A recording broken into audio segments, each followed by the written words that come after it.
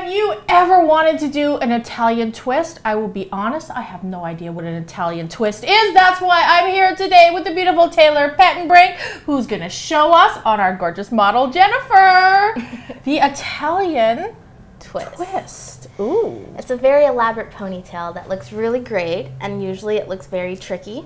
So first you want to start off with 4 sections.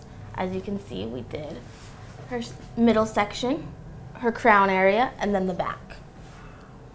So we're going to start in the back. I'm just going to quickly put up the ponytail.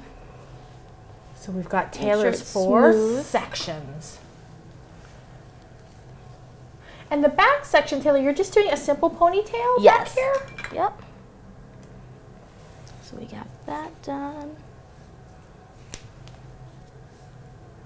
So a nice, tight, low ponytail with this back section. We're going to take the top down. Again, we're going to do some back combing. We're going to give Jennifer a little height back there. What girl doesn't like some height? Right? The bump. Instant contouring and smoothing. Our little beauty trick. We love it. And you're only back combing a section of the hair. You're not going all the way down. The ends aren't going to be part of the bump, so therefore you don't want the back combing to go all the way to the ends because we want them to still be smooth and curled. Great tip. Oh, now Jennifer's got all that nice height back there. So you take all of it, you get the height that you want.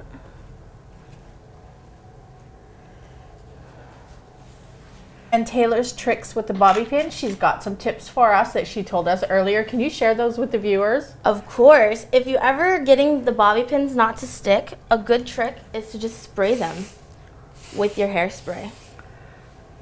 Look at that. And that just makes them, Taylor, a little sticky, a little... Yep.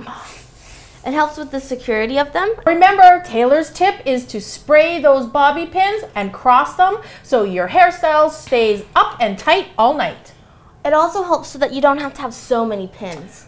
There's so many times that you go and you get your hair done and you have a bazillion pins in your hair and they just drive you crazy, they give you a headache, they make your hair heavy.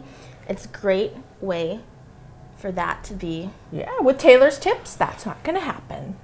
Oh, Taylor, that looks so pretty already. Now we're going to take our sides back. This is where the twists come in. Oh. So you're taking, I'm going to see if I can do this with you. So we're going to twist it.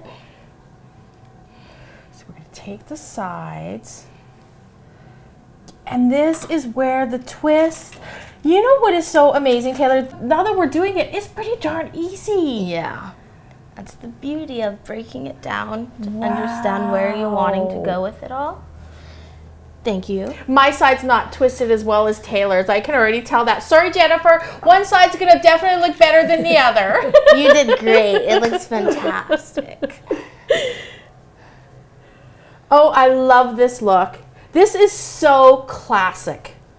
This reminds me of old school Hollywood glam. And we're going to give it a spray to keep it all... Taylor, you do this, right, to kind of smooth out some of the loose hairs? Another good trick is to spray the back of your comb. Oh.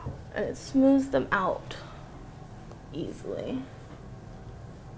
Look at that. So from not even knowing what an Italian twist is to this beautiful style, Taylor, this is amazing. For this and other hair tutorials, come see Taylor and I at GoCurvy.com.